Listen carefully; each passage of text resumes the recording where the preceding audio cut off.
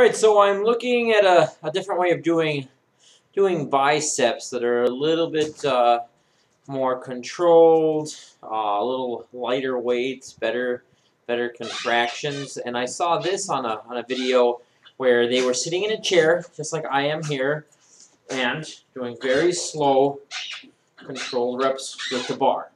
I'm going to do 30 because it's so light. Excuse the dog and a squeaky toy, please. Alright, it's got to be 10. You get a really... I'm thinking because you hit your legs right here and then come back up, you're doing like a 90-degree arch, which seems to really target the bis.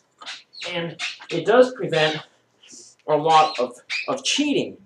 We used to do a lot of 21s, but even after doing this with just the 45-pound bar, I can feel it.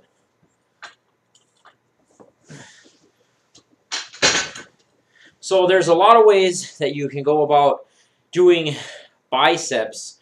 I like to use cables when I'm injured. My shoulder is still not the best. I like to use cables, lighter weights. Haven't lost any size or anything like that.